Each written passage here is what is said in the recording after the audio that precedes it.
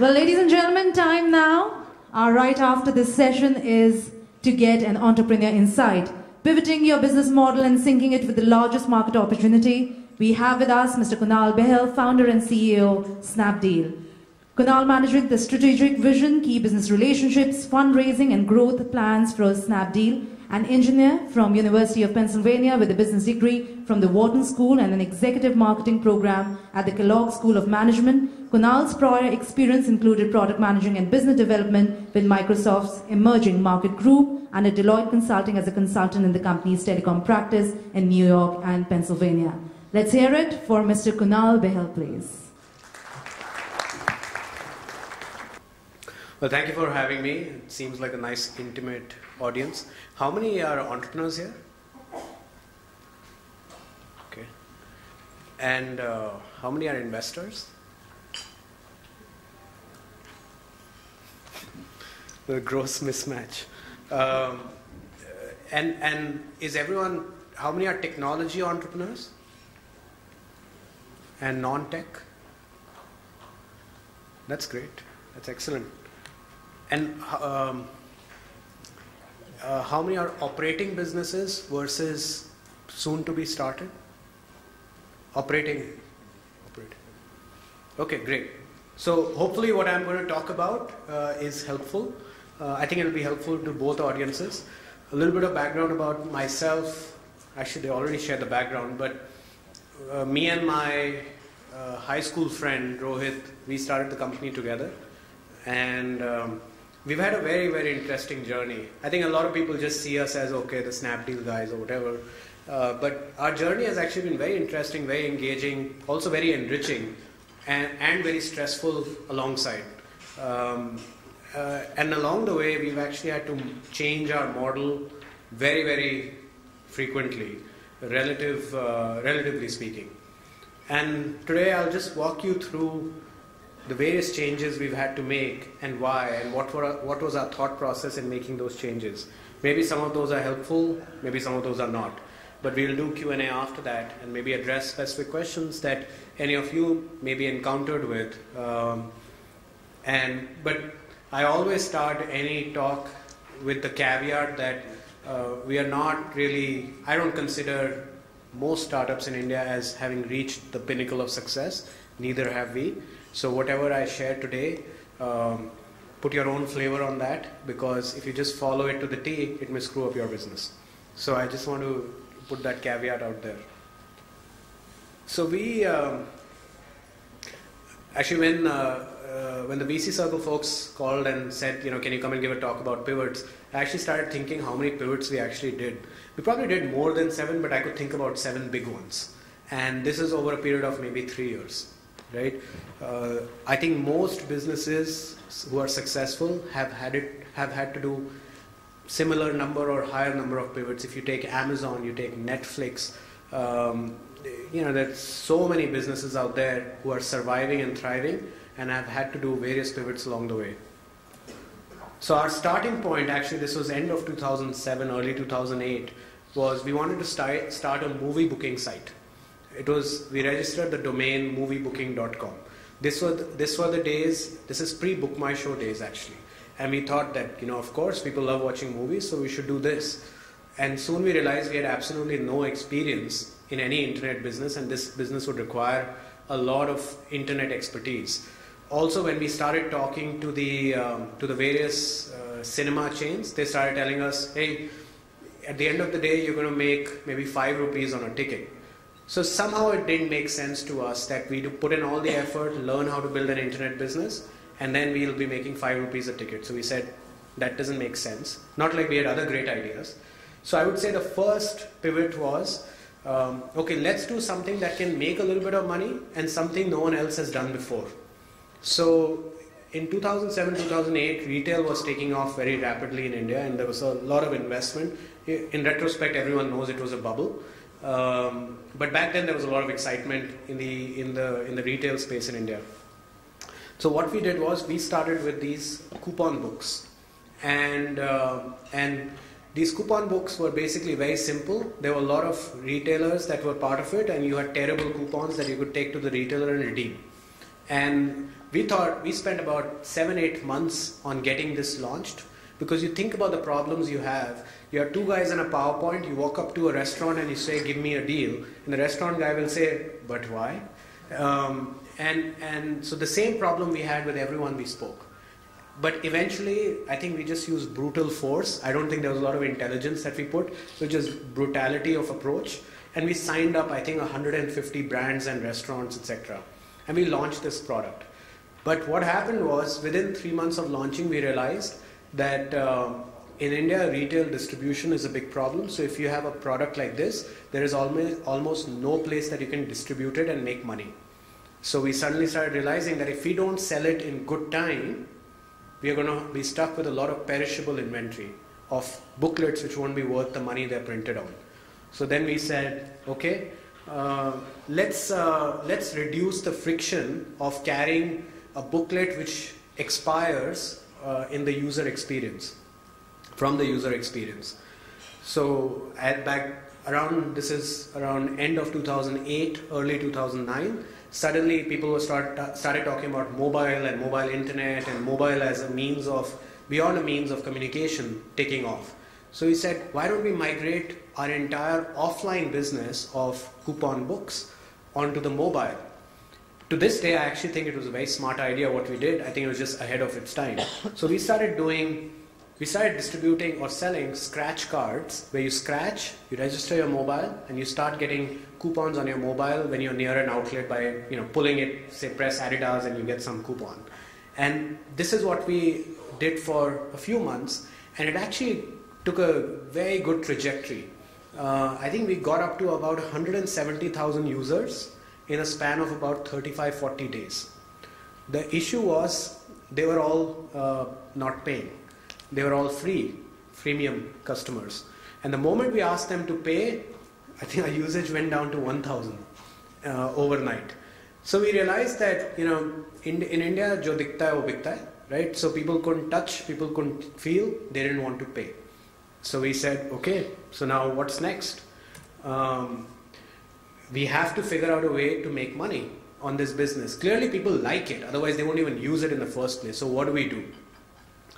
So we tried to blend the best of both worlds. People liked the physical product, the booklet, but they didn't want, it was perishable. People liked the usage convenience of not having to carry a book, but they didn't want to pay for it. So what's the middle path? So we came up with a card, which was again, if you think about it, the back end is exactly the same. Nothing has changed. The merchants are the same, the contracts are the same, the deals are the same. So we started selling cards which were valid for about 12 months, and we said, we started selling these to corporates who started using it as a customer, channel partner, or employee benefit program. And this started doing pretty well actually, because we realized that the perceived value of a product like this was very high relative to the price that the company had to pay. So we said we had made it, right? And we were running this for, I would say, about 6 to 9 months. And we were the most successful entrepreneurs since Bill Gates. And around that time, what happened was that we started getting some calls in early part of 2010, maybe about 27, 28 months ago, a little over 2 years ago. We started getting some calls from some merchants we had worked with over the previous year and a half, who were basically saying, hey, we started distributing our coupons through some online sites, which are essentially Groupon clones. We know you, we trust you, why don't you guys do this also, right? Because it just seemed logical. I think that's where the value of building strong relationships, even if the business wasn't very large, really came through. So we had, we encountered a key decision point that should we change our business again? So this would be the fourth change in maybe a year and a half or less than 2 years. So this was January 25th when we got these calls, couple of calls. January 26th, Rohit and I, January 26th is Republic Day, so offices have to be shut by law. So we sat in a coffee shop near our office and we said, okay, let's just think through this. Can we really do this? Do we really want to do this? And how do we do this? So we sat for about 7-8 hours in the coffee shop, and I think we drank like crazy amount of coffee that day. And at the end of it, we came up with a name, which ended up being Snapdeal. That, you know, let's just migrate our business online and let's test it out without shutting down what was working, which was the card business. And 8 days later, we launched Snapdeal. At that point in time, I think the only experience we had was how to register a domain name. We had absolutely no internet experience. We had one not so good developer and one not so good designer in our office who was doing like random sites for us. But we didn't really have a very, very good team on the technology side. So 8 days later, we launched this crap site. This is how I think the first version of Snapdeal looked. I think we probably held the world record for most amount of downtime. We had, I think, 50% downtime in the first 3 months. And now, if we have 0.3% downtime over the period of 1 month, we have a discussion with our VP engineering. Right, so there's an evolution that, of course, happens over a period of time, and I'll talk about that. But this is really what we launched when we first started. This was 8 days of work, I guess. Our initial goal was that if we can get to 100 transactions a day in 3 months, we'd be very happy. And this is going to be successful. We reached 100 transactions a day, I think, in 3 weeks. And it's hard for me to explain this feeling, but some entrepreneurs out there will understand that when you've been working on something on a business and on the spirit of entrepreneurship for about 1.5 years, almost 2 years, but the needle hasn't really moved a lot in retrospect. The moment you find something that has a path that you can see will scale, you give it everything you have. Because that's when you know that all that knowledge, energy, battle scars, and thick-skinned approach that you've developed is going to pay off, because this is finally the right direction. It's what I call, until that point, I think we were suffering from what I call the rickshawala effect, where if hard work was only thing that mattered, then the rickshawala is going to be the richest man in the world, right? But he's not, unfortunately. And we had a little bit of that happening with us. So we were putting in a tremendous amount of effort. It was just not moving the needle. Suddenly, we are putting similar amounts of effort and the needle was moving much faster. And we are the same people too. So many times the path and picking the right path and evolving into the right path is actually very critical. So we started doing this, and then suddenly we realized that consumers are saying, what is this one deal a day? I live in Gurgaon, you're giving me deals in Noida. I live in South Delhi, you're giving me deals in Faridabad. What nonsense? And so we said, okay, this daily deal thing is not going to work, clearly. So this is probably 6 months into launching Snapdeal, and the space had become hyper competitive. Fortunately for us, because of our background of having dealt with a lot of merchants, we were able to move very, very fast. So we moved to the next phase, which was, because people were saying, I want more from you, we said, okay, let's see what more means. So we started offering many deals in the city. And I think that provided us the first inflection point, serious inflection point in Snapdeal, which was, I think, September, October 2010. And suddenly because we had built a bunch of demand, as supply increased, people started using the site a lot more.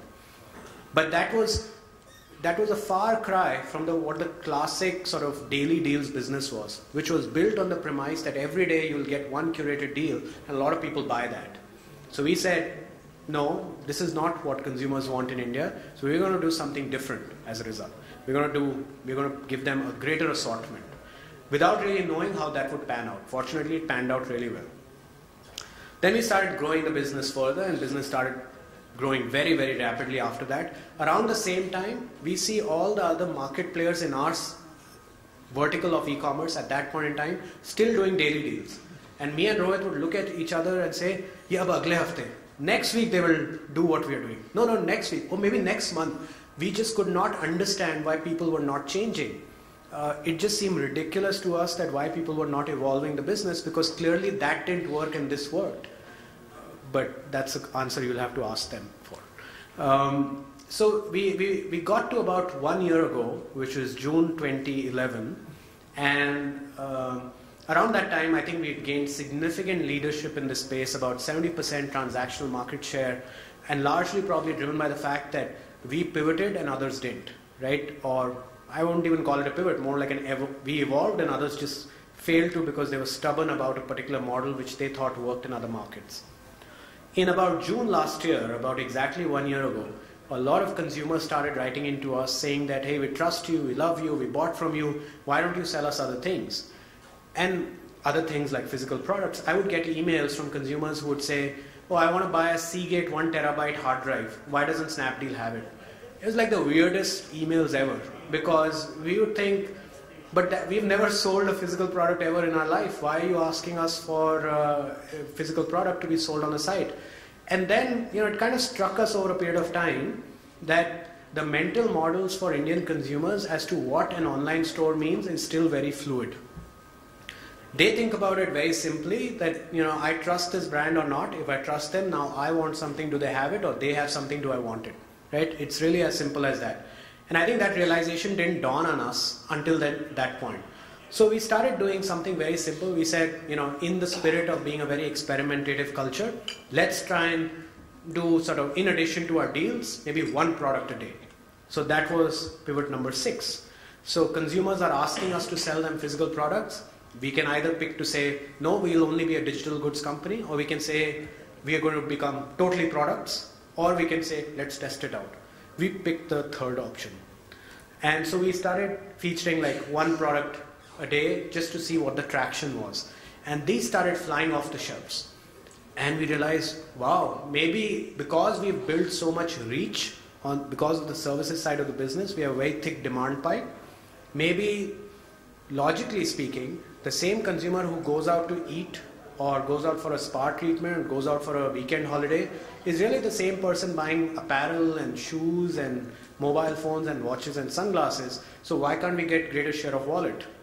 So we tried this out and it started working. So we said, okay, cool, let's try and scale that. So we slowly increase our assortment while focusing 90% of our energy on our core deals business or local merchant commerce business.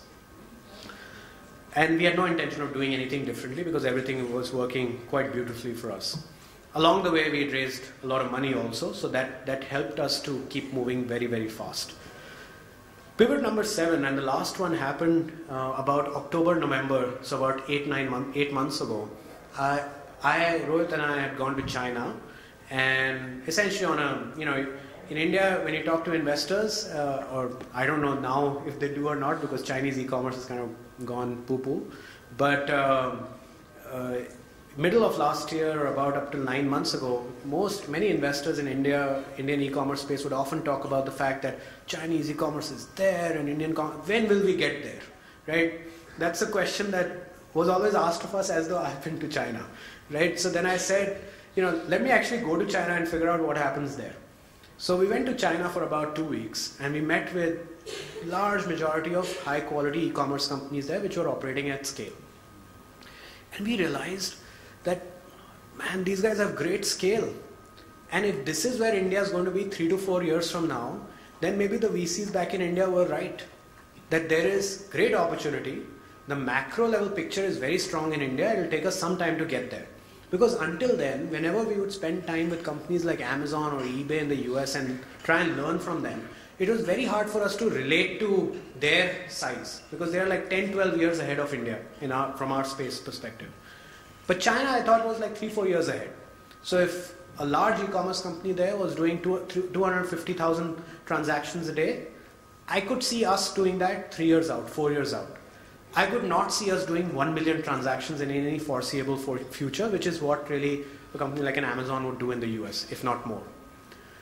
And we realized that for the same structural reasons that e-commerce in China as a contribution of total retail went from 0.2% to 5% in 6 years, was the same dynamic. We are going to see the same dynamic in India starting now, wherein we have 0.2% penetration of retail in India right now as e-commerce penetration in retail.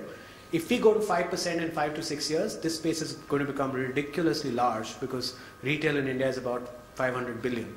But offline retail did not scale in China. That's why e-commerce took off. Offline retail will not, in my view, scale in India. So it will take off in India as well. So we came back and that was like great introspection for us. And we said, look, we have the demand, we have highest traffic. So I was looking at ComScore data yesterday, and we saw May numbers. I think for the last 9-10 months, we are the highest traffic e-commerce site in according to ComScore, which is third party. So we have a lot of traffic. We have back then maybe 10 million or 11 million registered users. Now about 16 million. So we had good number of captive audience that we are reaching out to every day. We've seen some early success with featuring a few limited assortment of products. And most importantly, we have a team who has a lot of passion and hunger for success, and like big time success, not some small success. So we said, can we try doing that, what we saw in China? And I think eventually we just decided we have really no downside, because on one part of the business, which is the local merchant commerce business, I think we had done a lot of stuff we had to do, and there's a lot of stuff that we'll continue to do there.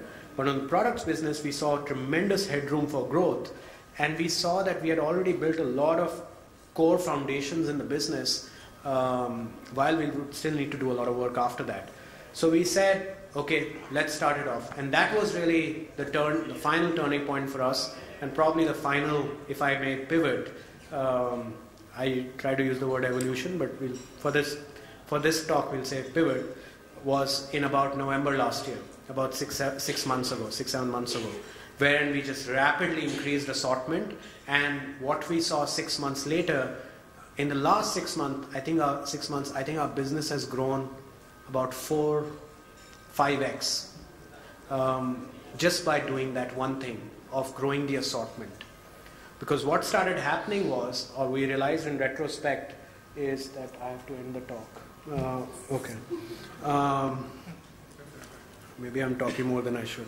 But what was happening was that we had a lot of demand, but we were deflecting a lot of that demand, that buying traffic away from the site, because we just did not have the stuff people wanted.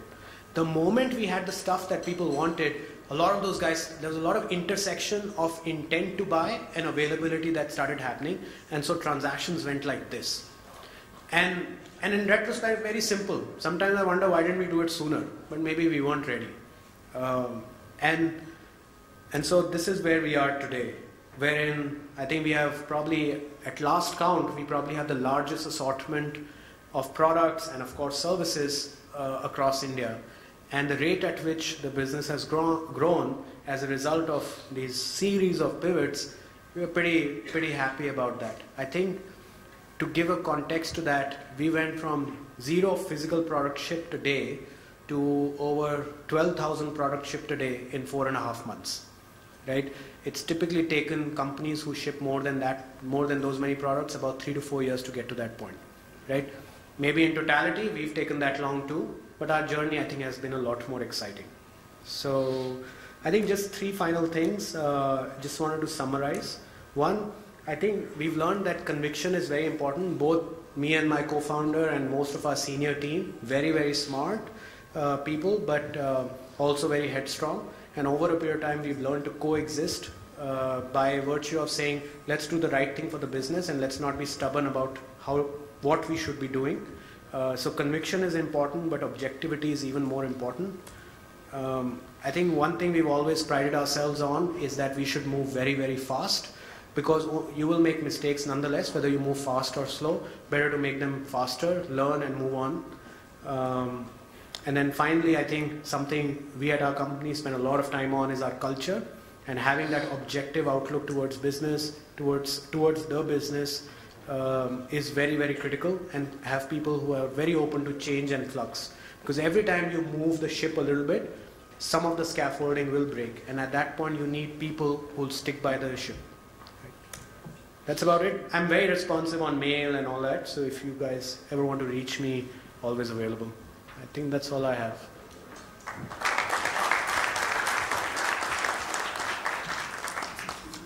So we have 2 minutes for questions.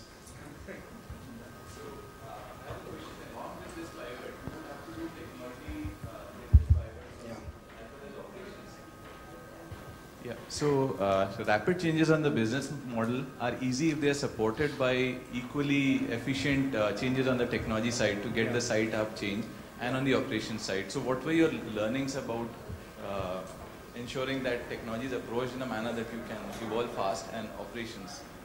I think technology is always a work in progress in our kind of business, right? I think we are probably less than 5% of the way where we need to be. I think the key learning there, the key takeaway, at least for me, is when you're evolving really fast as a business and finding your sweet spot that helps to grow the business sustainably and fast, you have to be really good at prioritization, because every business head in your company, including the entrepreneurs, will always have something that they think is more important than the next thing.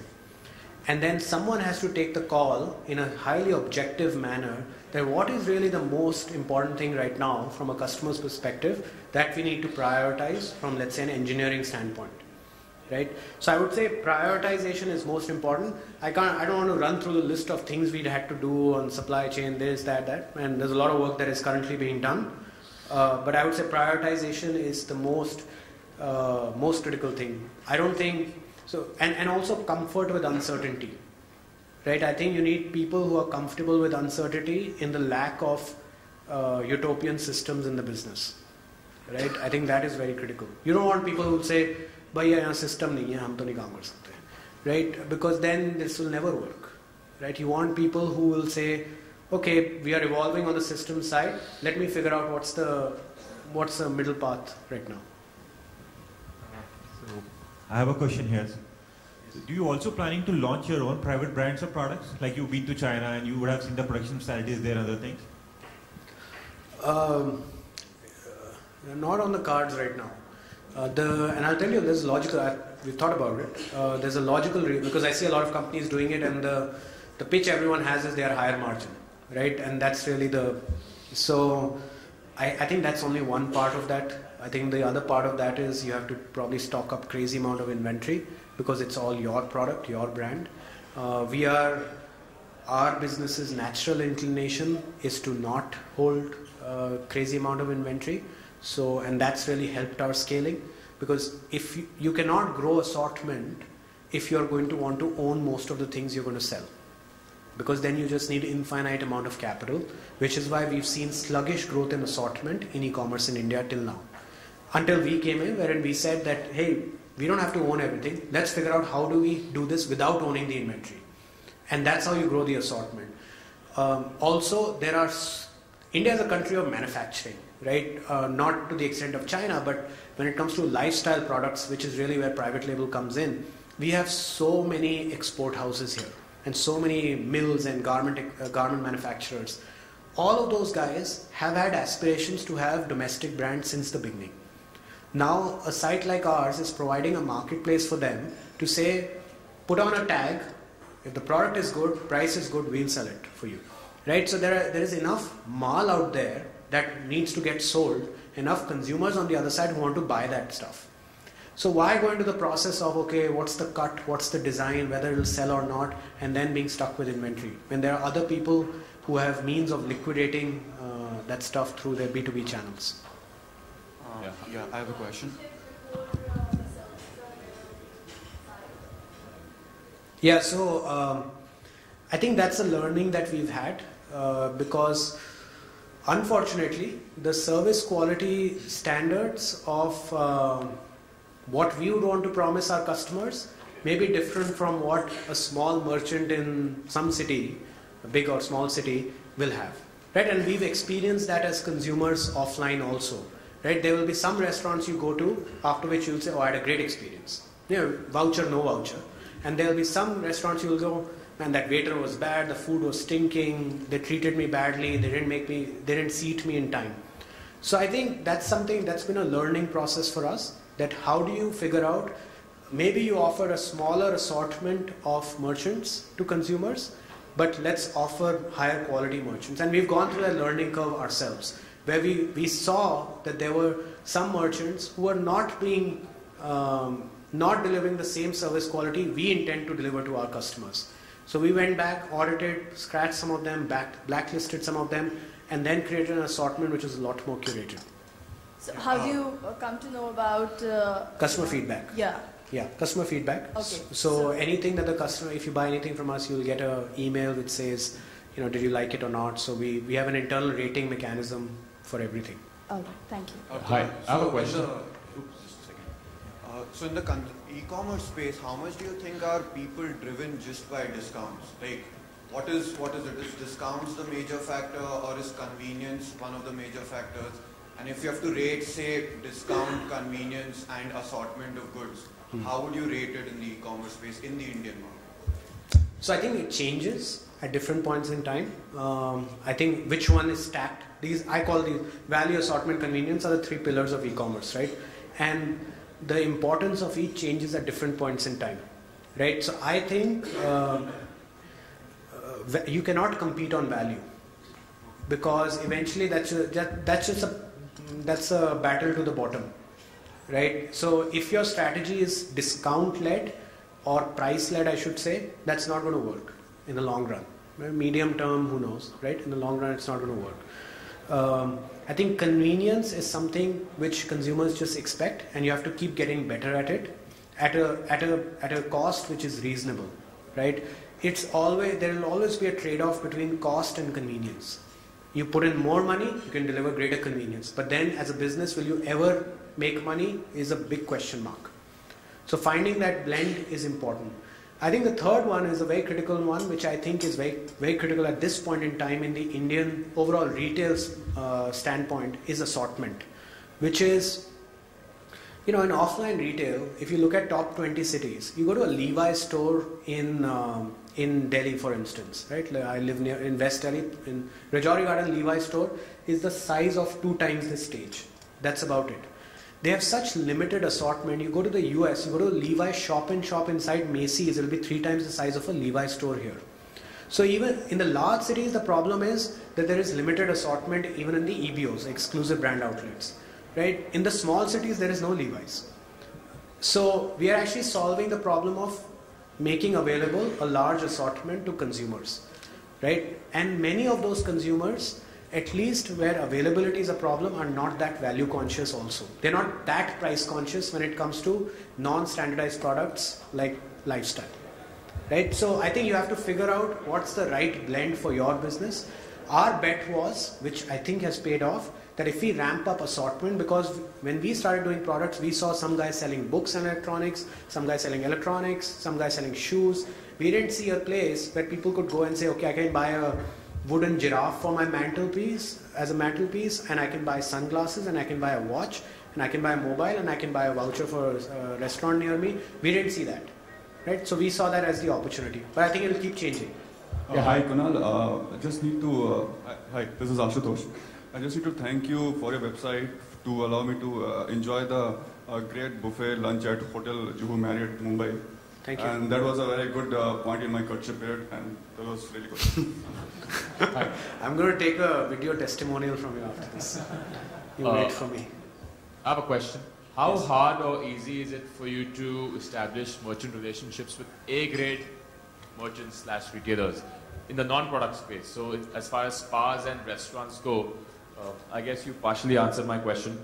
How often do you see a JW Marriott or let's say an Olive or an Indigo offering you a discount as opposed to some random Chinese restaurant in the middle of nowhere which people may not really want to patronize? So I'll answer that, but I think the last part of what you said I don't agree with. I don't think people only want to eat at JW Marriott's, because then when you go outside, this restaurant should be full, which it won't be, right? So I think I always incriminate ourselves also as just trying to build a business for ourselves. But 99% of the market out there is not us, right? They want value products and services at great value, but at a good service quality level also. So the goal here is not to find the most expensive premium place which will offer a discount. I think the goal is to provide the right thing at the right value to the right customer, right? So that may mean providing a buffet at JW Marriott, but that may also mean providing a great valuable deal at a Moti Mahal Deluxe behind my house in Punjabi, right? It's different strokes for different folks. Coming to the product side, I think it's kind of similar. right? Not everyone wants to buy a Samsung S3 while we may have aspirations to do so. But that means that you need to have a much wider assortment that caters to a broader audience. Yes, sir. How are you?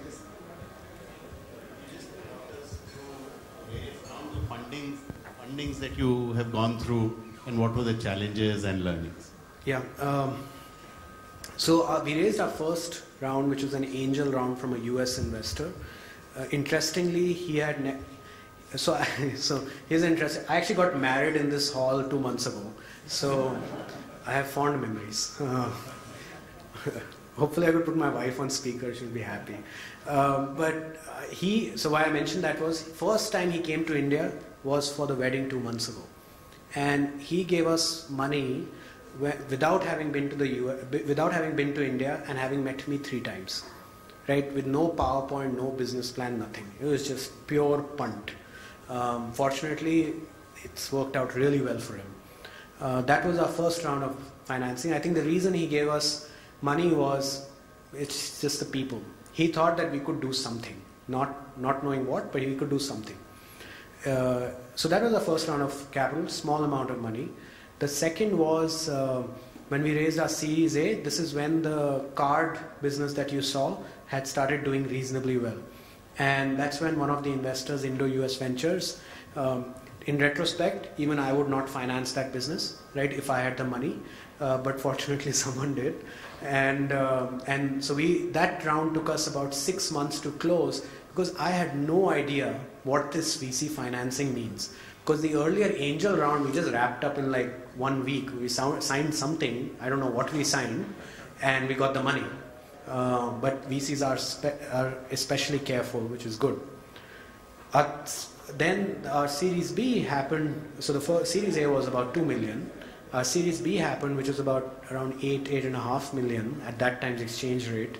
Happened in December 2010, which was when we had demonstrated strong velocity of growth in the business when we were only a deals company. The final round of funding, which was about a year ago, was happened with a large US-based VC, wherein we met them, and 30 days later we had money in the bank. And I think the reason for that was that the thing that investors most look towards is not only traction, but also how logical you are about what you are doing. Are you doing things just because everyone else is doing them, or are you doing things because that's the right objective thing to do? And because our philosophy as a business has always been that whenever people met us, they got comfortable with the fact that, we don't know where the space is going, we don't necessarily know where this company will grow. Yeah, everyone knows this company is really popular, this, that, but we don't really know. And that probably holds true till this date. However, I think people always got comfortable with the fact that these guys will figure it out. Especially when you have a long history of pivots, I think people are comfortable that these guys will find their way in this journey. So those were, in totality, we raised about 50 million, and I think most of our investors are pretty happy, which is actually another very important thing. Whenever you meet an investor, always tell them that it is very important to you that they should make money. That's sort of a golden rule of thumb that has always worked for me. With, of course, honest intent, not just saying it, but it is very, very important, because if you feel it, you should say it, because they want to hear that. Last question. Kunal? Yeah, I see. Right here. Yeah. You made a very interesting point regarding the assortment. And, at your scale, can you validate that with any kind of data that the long tail really does work? So, for example, 80% of revenue for you would come from what percentage of products? Sure. Or what percentage of SKUs? That's an excellent question, something we think about a lot also. But I think it's too early to take a call on that, because you just don't know what the cause and effect is, right? People may be coming into the site because of value-priced long-tail assortment, but may end up buying more certain brands, which are branded products, which have higher certainty of experience for them, right? Of product quality, etc., performance. But it'll be an interesting experiment to say that let's remove all the long tail and see what sells. And my gut tells me your sales, even though the 20% that account for 80% of sales, if you remove the other 80% assortment, I think that the sales generated out of those 20% will fall drastically. Because we are trying to provide a virtual shopping experience. And shopping experience offline or online is not only about finding exactly what you wanted. It's also a discovery experience. And sometimes people gain confidence in a virtual store by seeing a larger assortment. But I don't have necessarily clear data. I think it's too early to say what positive or negative impact does a longer assortment have. What I would definitely say is that there is tremendous value in data-oriented merchandising on a site, right? And trying to personalize the experience as much as possible. So we have a team which has folks from Yahoo R&D, Google R&D, who are actually only working on one thing. How do we provide a more personalized experience to the customer? Because, yeah, we're going to always have an increasing assortment, but let's show the most relevant things to that customer. It's very, very critical. Okay, we have thinning audience, so maybe we should call it quits. Yeah? Okay, thank you.